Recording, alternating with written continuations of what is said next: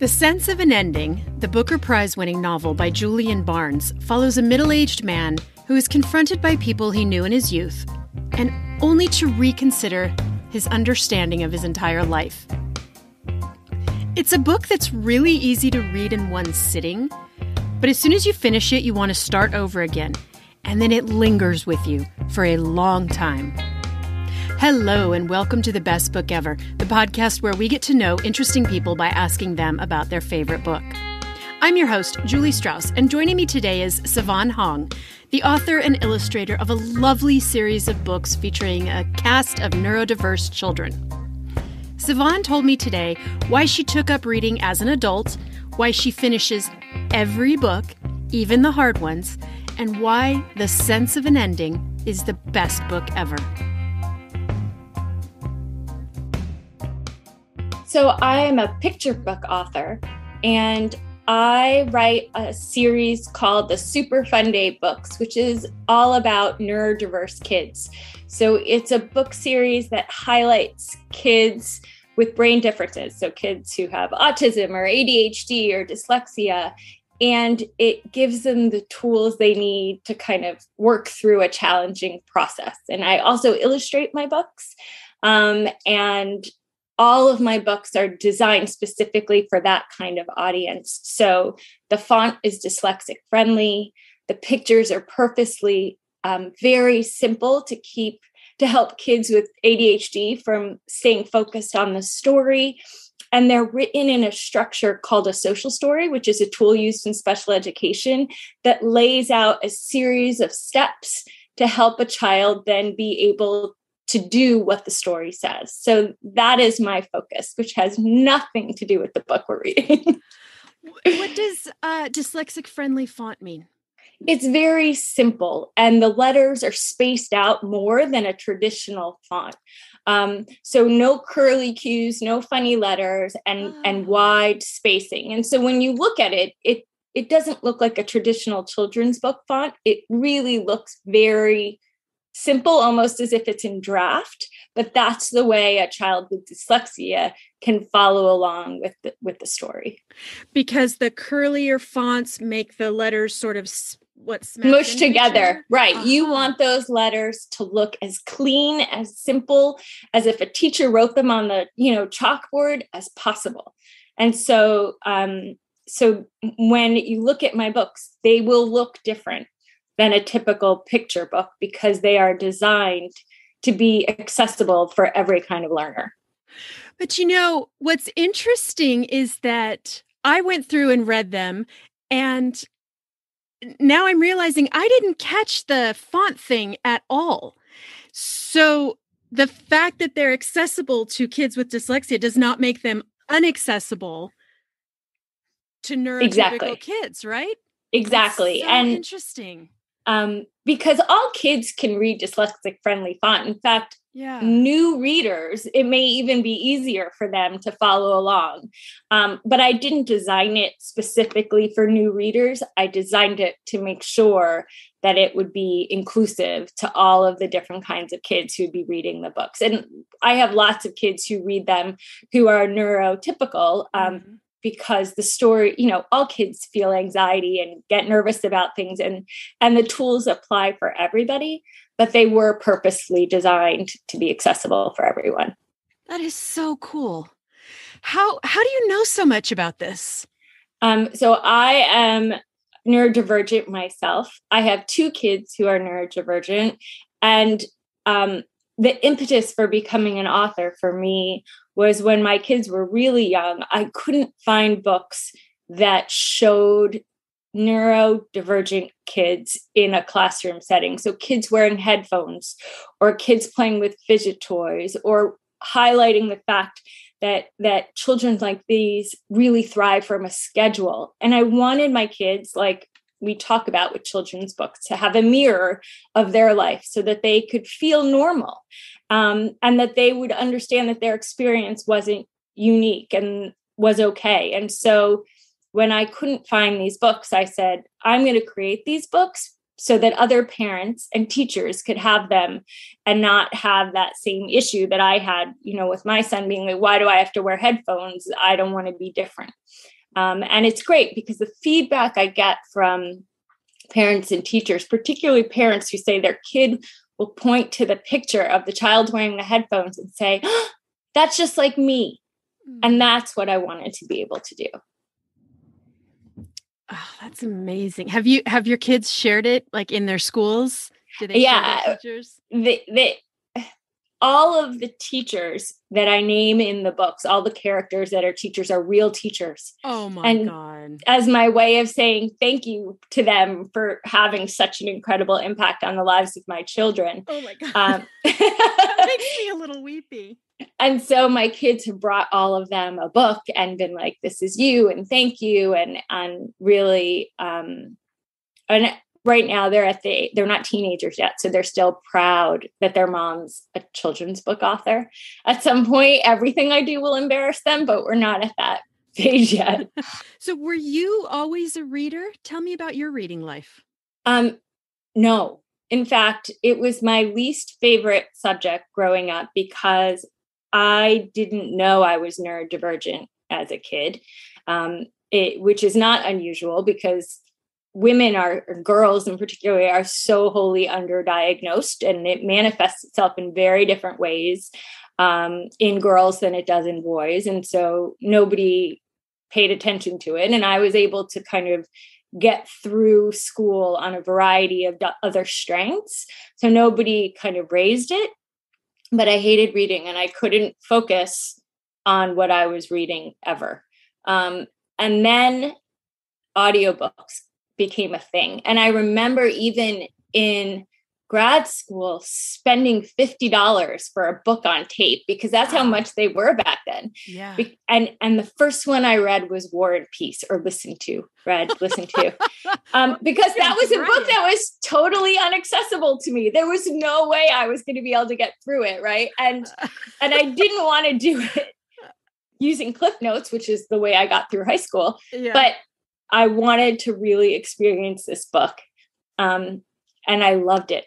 And then from then on, every book, that's how I consume books, and everything is an audiobook. And I even made my own children's books available as audiobooks because there are so many kids out there that's the way they consume reading. And I use that word kind of like reading as a way to consume a book and not literally with your eyes, because I tell my kids, I'm like, you don't tell somebody who reads with Braille that they're not reading because they're not using their eyes. So there's no reason to think that because you're using your ears to read, you're not reading. You're still reading. It's just how you consume it.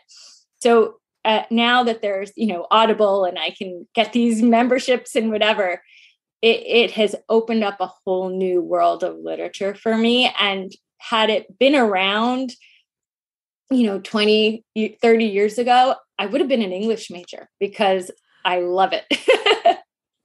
God. Okay, so you dove into War and Peace. The most intimidating book, I think, in all of written language. So I'm already blown away. But tell me where you went afterwards. When you realized, I really am a reader, I just finally found my format.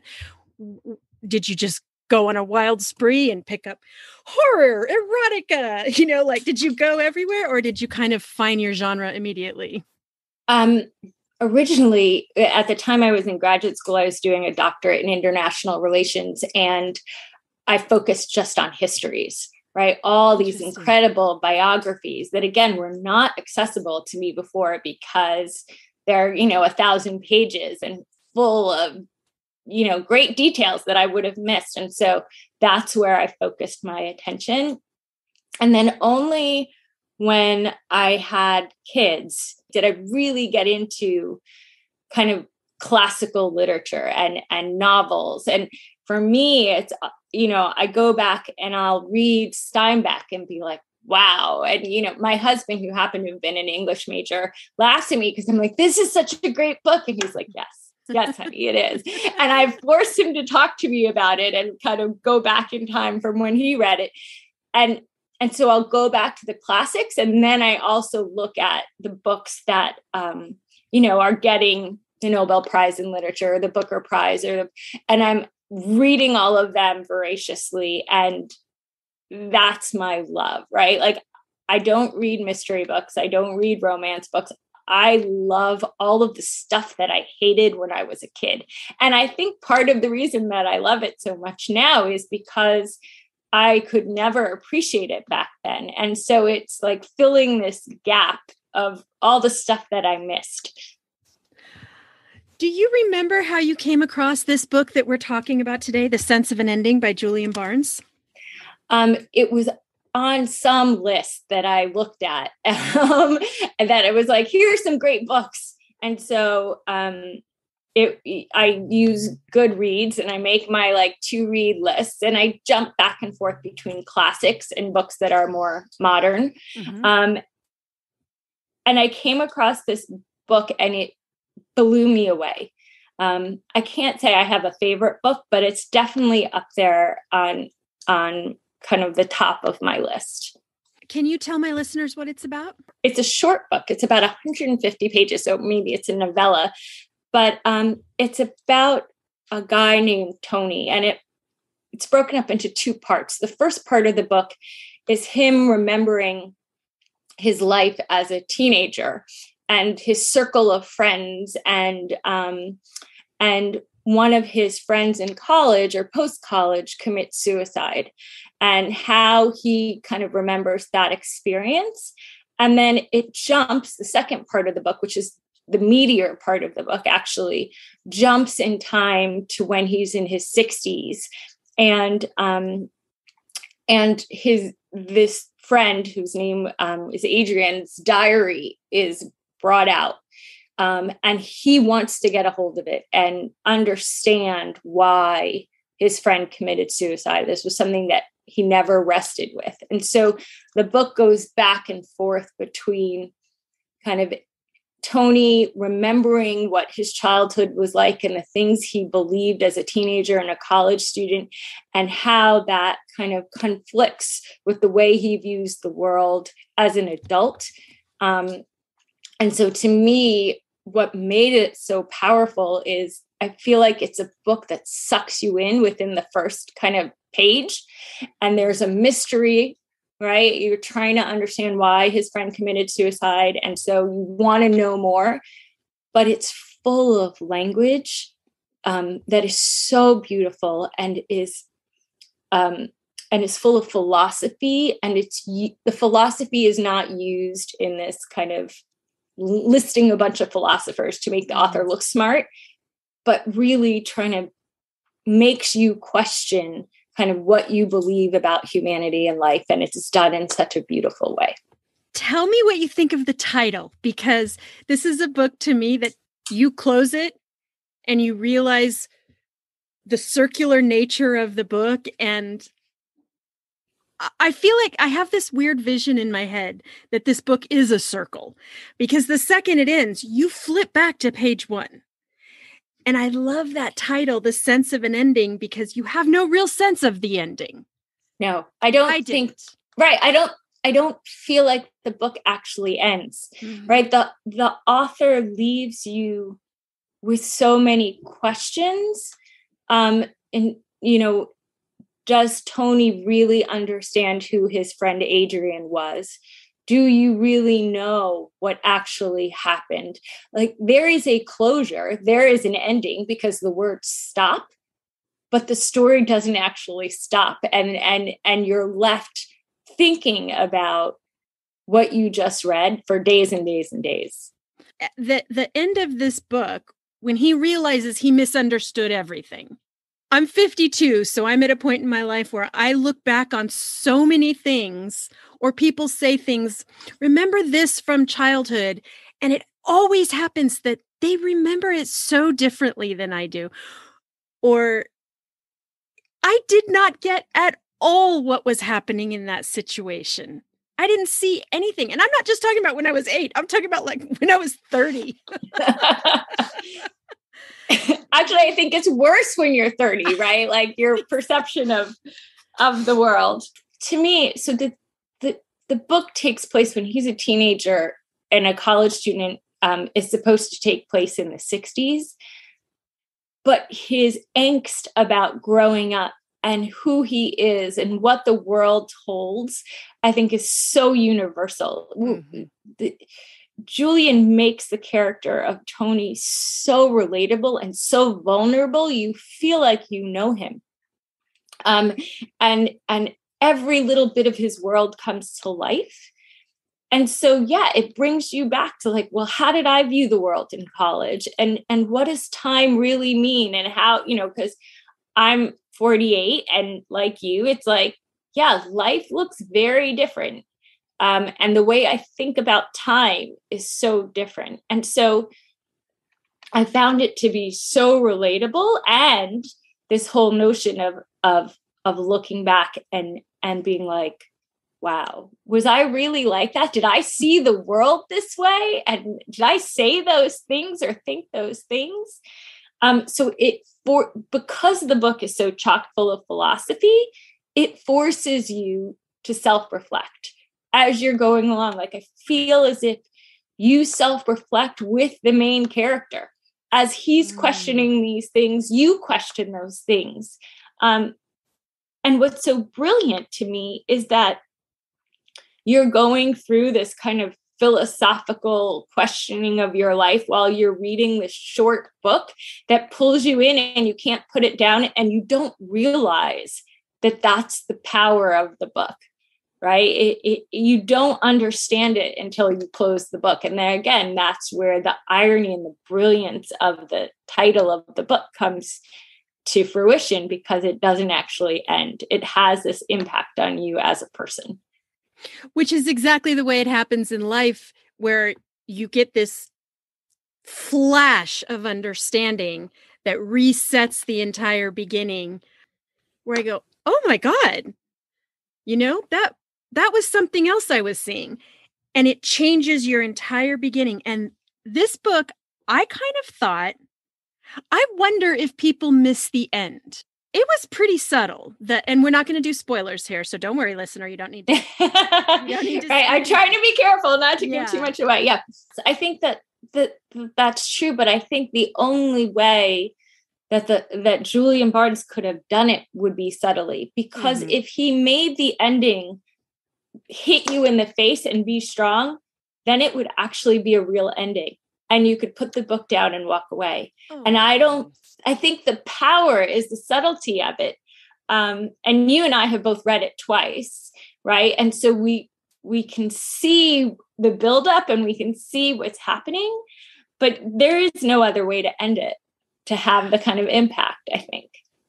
How are you such a good reader, given that you didn't take it up and you weren't an English major? And I mean good reader in the sense of really being able to pick up on themes and layers and things like that. I mean, you're kind of disproving that you have to have an English literature major to understand a book, right? So how did you build up that muscle? I think it feels like a missed opportunity, because I love it so much. Like, I have an audiobook going on almost all day long. I'm if I'm going to the supermarket, there's an audiobook on. I'm probably the least friendly person in the world, because I always have like my earbuds in, but I'm folding laundry, whatever. I just can't get enough of it. And so to me, it's just such pleasure. And when I hear some of the sentences, and you have to pause and you take in, and you're like, I can't believe somebody wrote that. Like, the beauty and the perfection of that sentence blows my mind. And so it's just something that I am profoundly drawn to. Again, like I missed a career. I should have been an English professor instead of political science or a business professor, which I ended up becoming, because there's so much beauty in these books. And even the books that are hard to get through, I'm one of these people who finishes every book, and I'm surprised, because books that start off being really hard to get through, end up you're like, that work was so worth it. And one of the book I'm reading right now is called The Book of Jacobs, and it's 900 pages of very, very heavy, difficult writing, even though it's been translated. And the first 3/4 of the book, I'm not completely done, but the first 3/4 of the book, I was just like, what's happening? Like, I need to get to the meat. Like, what is this author trying to tell me? And now I'm getting to the point where things are starting to kind of open up. And books are one of these things. They're such an analogy to life that, like, if you work hard and you get through something that's really hard, that accomplishment is going to give you this incredible gift. And I feel like books are so like that. Oh, you're making me rethink my entire life philosophy. Because I am the opposite. Honestly, being 3/4 of the way through a 900-page book and not understanding what I would have given up by a quarter of that book. I would have gone, this one's not for me. But I understand what you're saying. That's true. Everything of value in my life came through work. Everything.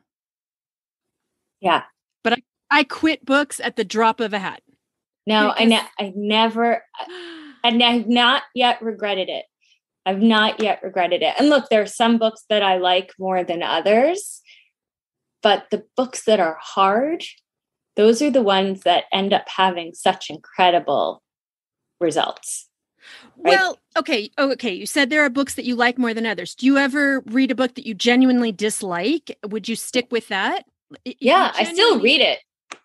I would still read it. And I'm like, I hate this author. I hate this character. I don't think this is relatable. Like, why do people like this book? Sure, there are books that I don't like, but I will read them all the way through, because how can I have that opinion if I haven't actually given it the shot, right? Like, what if it has this magic ending that's going to make it amazing?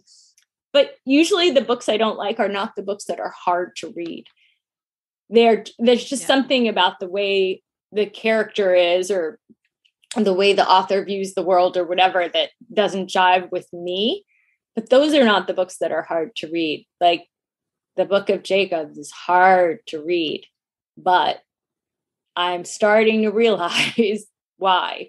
And there was no other way of doing it besides making it so hard to read. Like, that is kind of unlocking all of these different layers that the author has spent 600 pages laying out for you, right? Like, then you start unlocking it, but you needed those 600 layers to make that magic. Otherwise it would have been, or 600 pages, then it would have been just, 3 pages, and it would have been like, oh, okay. It wouldn't be the work of art that it is. Tell me what that book is. I've never heard of that. It's called The Book of Jacobs. And it's very kind of abstract. I think that it took the author 7 years to write it, because she did so much research. And it is about this guy in 1700s in Poland who starts off being a religious Jew and thinks of himself as a Messiah. And it goes very deep into what it meant to be a Jew back then, and anti-Semitism and the roots of anti-Semitism. But the story is really about this guy who's, supposed to be the next Messiah, but it's written as, I think it's 7 or 8 different books. And the books are written from somebody else's perspective about their same experience at that moment in time and their interactions with this Messiah guy named Jacob. And so you get the view from a priest, you get the view from, one of his followers, you get all of these different views. And so you keep reliving the same story over and over and over again, but from different angles. And so, yes, there are parts that are very, very, learning about all of Jewish mysticism, which is a big part of the book, and things like that. Some of that stuff is hard to get through, but and I'm Israeli, so some of those, like, I know those words, but just the novelty of, you're looking at something from 9 or I don't know how many books there are, because I haven't finished it, but like from 9 different books from 9 different perspectives at the same time, very unique perspectives. And then you're starting to get a view of what reality is, right? Because everyone's perspective is different, and everyone's view of what matters to include in their book is different. And they're all deliberately writing the book. So it's not that you're just getting it from a character's perspective. Yeah. You're getting it from these 9 different authors, and what they choose to include and what they choose to not include. And so you're really starting to hone in on what the truth is. And you don't know that yet, right? Because until you get to the end of the book, you don't really know, because you've only seen it from a couple of different perspectives. I can't help but notice what an incredible companion that is to the sense of an ending. It's like this book that you're reading is like you are going through the entire pie, and it really makes you realize how much this Julian Barnes book is one person's little sliver of the pie. And again, the end of the book, you realize there is so much else I don't know. Everyone else has their version of this story. And even though I've sort of understand this guy a little, and I see how little he understands, I don't know anybody else's tale. It's right. Really interesting, the parallel between those two story structures, isn't it? It is, because it and I did not do that on purpose, but because this just happens to be the book that I'm reading right now.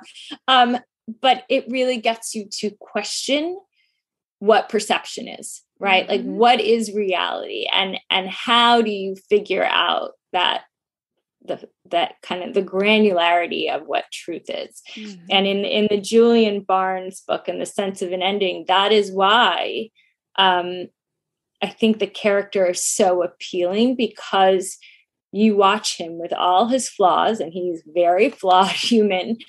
You watch him with all his flaws and his vulnerabilities start getting closer to the truth. And you feel him recognize that as he gets closer, and you feel the sense of how uncomfortable he is as he gets closer, because his 20-year-old self was able to make a very clean truth of why his friend committed suicide. And it was easy, and he could move on, but that's not the truth. And so really coming to terms with the fact that the truth you knew is not the true truth. Mm-hmm. You feel his pain in this book. And I think when an author can do that, it's incredibly powerful. What's amazing to me is so many books that are so heavily steeped in philosophy can be hard to get through. And he makes this so easy. You don't feel like somebody is sitting there talking to you about your view on humanity and your view on time and all of this stuff, because he kind of just, everything's in the voice of Tony, and Tony's this flawed guy that it doesn't feel like you're being preached to. I think for a while I kept reading all these books that kept mentioning Proust, and I'm like, why does every book mention Proust? And I'm like, I was so happy this book did not mention Proust, because I felt like it does it without, there's no pretension to it. Right, because the character is so flawed and kind of whatever, you don't realize it's happening. That's me being snotty. No, that's the best description. In fact, that would be something that it's a book I would like to pass on, and that's something you could say is it doesn't mention Proust. You're okay. I think I had like 5 books in a row, and I remember telling my husband, I'm like, please, authors need to stop mentioning Proust. We don't all need to talk about Proust. Now, have you read Proust? You probably have. I have. Part of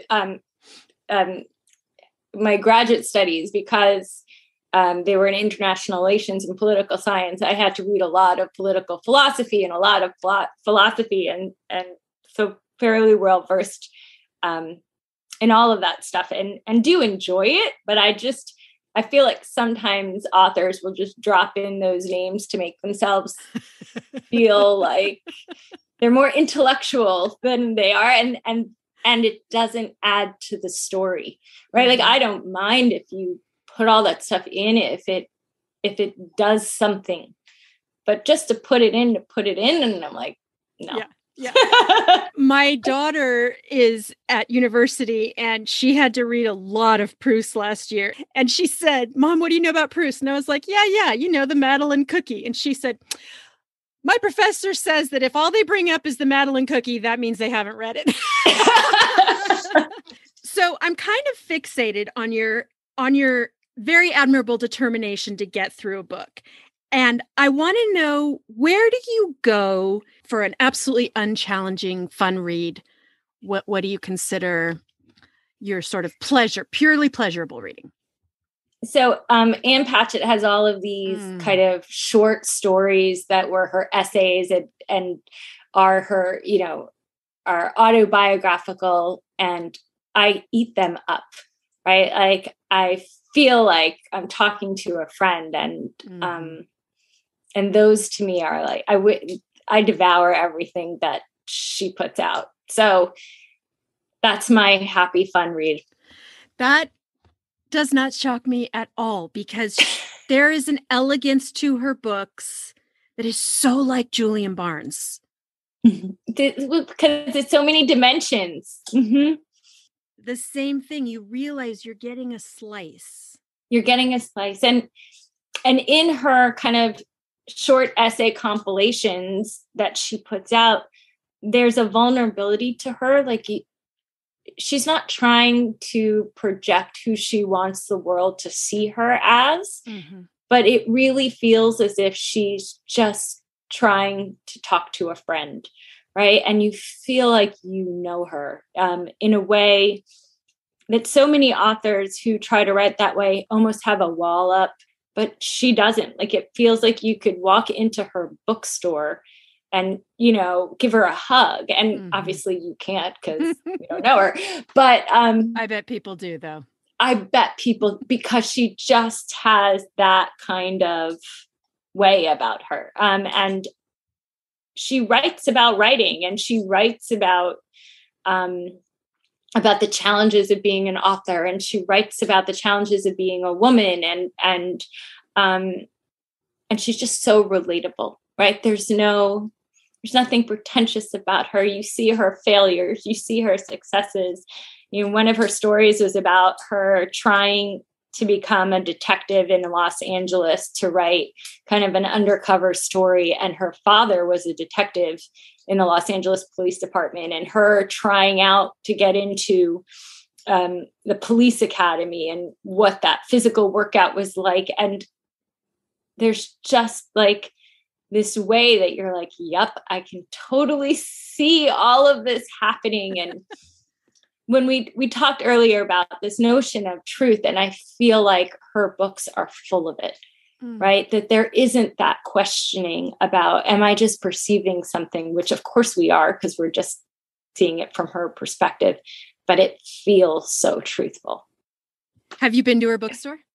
I haven't, but it's definitely on my list of to-dos, because even her story about why she founded it, and this beauty of supporting independent bookstores and all of that, it really, as authors, it speaks to our souls. It just does. What's your favorite indie bookstore? Well, I live in Westport, and Westport has a relatively new, I think it's a little bit over a year old, bookstore that's a used bookstore. And all of the people who work in it are people who have disabilities. And all of the books that go into the bookstore are donated. And the money that gets raised goes to support the Westport Public Library. And when you walk in, it is such a magical place, because you see these multiple missions kind of joining together, it really, to me, is kind of the perfect place. And so I donate a lot of my signed copies of books to them. And I do book readings there whenever I can, because my population of kids, some of them will grow up to work in that bookshop. Will you share with my listeners where they can find you and your work? Absolutely. So the benefit of being the only Sivan Hong in the world is that, and I am the only Sivan Hong in the world, is that my website is sivanhong.com, and it's S as in Sam, I, V as in Victor, A, N as in Nancy, HONG.com. All my books are available there. They're also available on Amazon, and they're in a bunch of local bookshops kind of all over the country. So you can find them there as well. Well, I want to thank you for joining me today. This was so fun, and I love this book so much. And I hope you will come back anytime you have a book you want to share with me, because this has been a delight talking to you. Although I'm not reading a 900-page book, I'm telling you that right now. Don't do it. I personally love it. And every person that I've recommended it to look at me like I'm crazy. But okay. Well, when you come back, I mean, there better be like you, if that's the book you choose when you come back, you're going to I won't do that to you, Julie. Okay. Fair. All right. I will go through and like all the books that I read in the next year, I will find a good one that we can talk about. And then I will email you and I'll say, I found a good book. It's not 900 pages long. Let's talk again. And you will understand it. Those are my only requirements. Yeah. Excellent. And it won't have any Proust. Okay. Okay, I'm in. I already love it. Sivan, this has been great. Thank you so much. It's so nice talking to you. I feel like I made a friend.